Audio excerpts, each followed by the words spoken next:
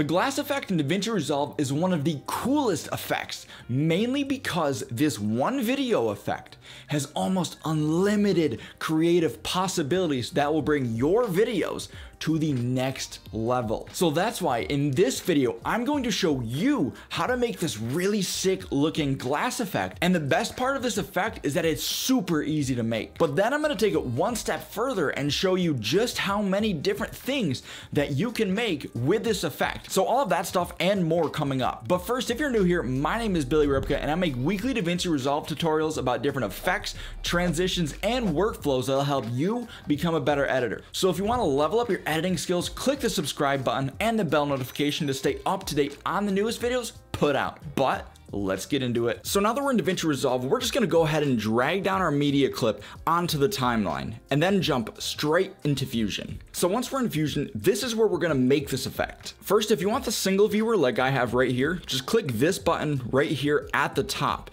It'll switch between single and double. Next, click on your Media 1 node and copy it using Control-C and then paste it using Control-V. So if you don't know what a Media In node is, it's ultimately just your video clip or whatever kind of media that you've brought into Fusion. So technically we just duplicated our media. Now grab the output of this duplicated Media In node and connect it to the output of the original Media In. And by doing that, it creates a merge node. So that's pretty neat. Next, click on that duplicated Media In node and add a rectangle mask to it right here. And now we can just go ahead and make the rectangle like super long like this, like really long. So once you've made your shape, clearly nothing looks different. So then just add a transform node after this duplicated media right here. And then in the inspector tab, bring up the size just a little so that now when you look at it, it actually looks like there's a magnifying glass or just a piece of glass over the frame, like that part is just popping out. But as cool as it looks, it's not that noticeable. So, you know what it needs? That's right, a shadow. So pull up our select tool menus by hitting Control and Spacebar and then typing in shadow. And just go ahead and add that in right here. Now bring the softness up and adjust the shadow offset to whatever ultimately just looks good for you, because I don't know what clip you're using or what motion you're gonna be doing, so totally up to you. And I'm also gonna drop the alpha just a little because the shadow is too dark. So now that shadow looks a lot better. Yeah. But honestly, that glass effect, it's just still a little too subtle. Like I want it to be seen. So now I'm just gonna bring the size up in the transform.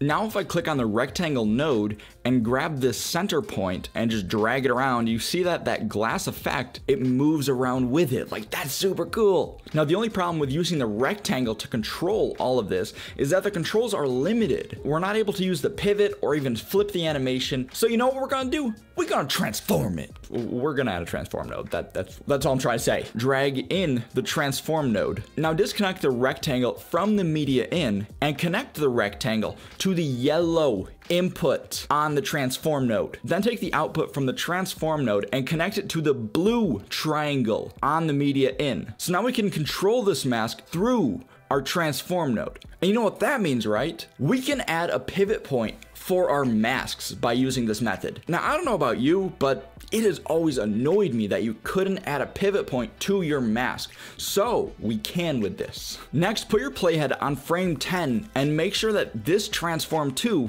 is selected. Then in the inspector tab, we're gonna move our pivot over to the left just like this. Then go ahead and bring the size down, and now it looks like the glass effect, like that mask, is moving towards that pivot point. But clearly our pivot isn't far enough to the left, so we just need to go ahead and move it over to the left a little more towards outside the frame. Now go ahead and bring the size down more so the glass bar is out of frame. Then add a keyframe under size and move forward to frame 100. And then we're gonna go ahead and increase the size even more so until it goes out of frame on the other side. So the glass bar is just gonna wipe across the frame like this.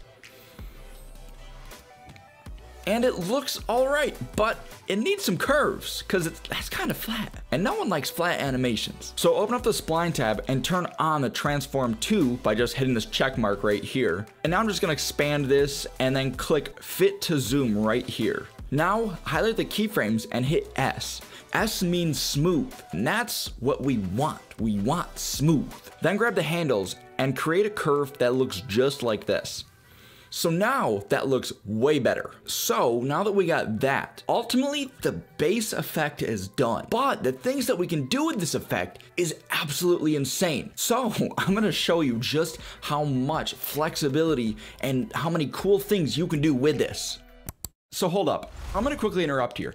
If you haven't already heard, I've just released a YouTube Assets Starter Pack. Now this pack has 24 high quality, custom made subscribe animations, bell notification animations, like animations, a combined version of all of that, and 24 high quality custom made sound effects. Plus you can use any of these animations on any editing software like Premiere Pro, Final Cut Pro, and of course Davinci Resolve. You can use all of these assets in every single one of these programs. So if you guys are interested, click the link in the description to check it out. So let's get back into it. So if we want to like spice it up and add some other color to it, we can literally do that. What we're going to do is pull up our select tools and add a color corrector node after the shadow, and then just change the color to whatever you want. Like I want red. So now our glass effect is red. Or if you really want to spice some things up, you can go ahead and delete this media in node right here, and that's the one that we had actually duplicated. And in its place, we can add a totally different clip or image if you want to, by dragging it in from our media bin and then connecting it back together again, just like you did with the media in. And so now you can see by doing that, our red line actually has a totally different clip inside of it. Now I know, like you may be saying like, Billy, this is great. How could you top this? Oh, just wait, there is more. Can you tell that I'm like super excited about this? Like I freaking love this effect. So we can highlight all of the nodes right here and copy it using Control-C and then paste it over here using Control-V. So now if you're tracking with me, we have two. Then just add it into our node tree by grabbing the output of the color corrector and dragging it to the output of the merge one. And then you can see once again, it has created a merge node. So now we can add the time speed node in after the color corrector node. And then under the time speed node in the inspector tab, we can bring up the delay to like 30 frames or so. And then under the interpolation mode, switch from blend to nearest. Ultimately, this is just gonna stop any weird distortion from like it trying to blend in with everything else. Like it just stops all of that weird crap that could go on. Just trust me here. And then we can just go ahead and change the color of this second one and bring it to blue. So now this is what we have.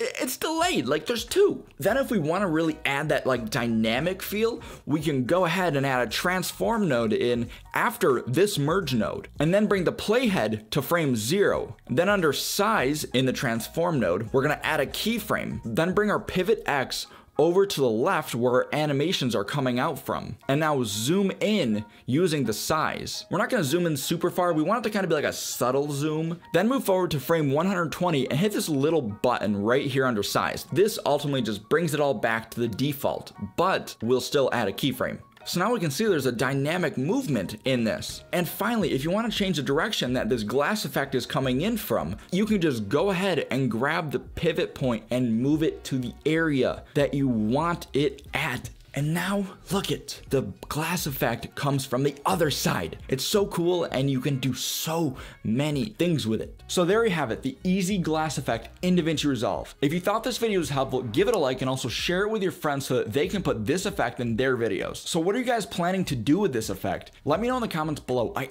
always love hearing about all the things that you guys are doing with these video effects. So if you want more videos just like this, hit the subscribe button and the bell notification to stay up to date on the new videos put out. And also, if you want those animations, click the link below. As usual, the video on the top is a video all about why I personally will never use optimized media again.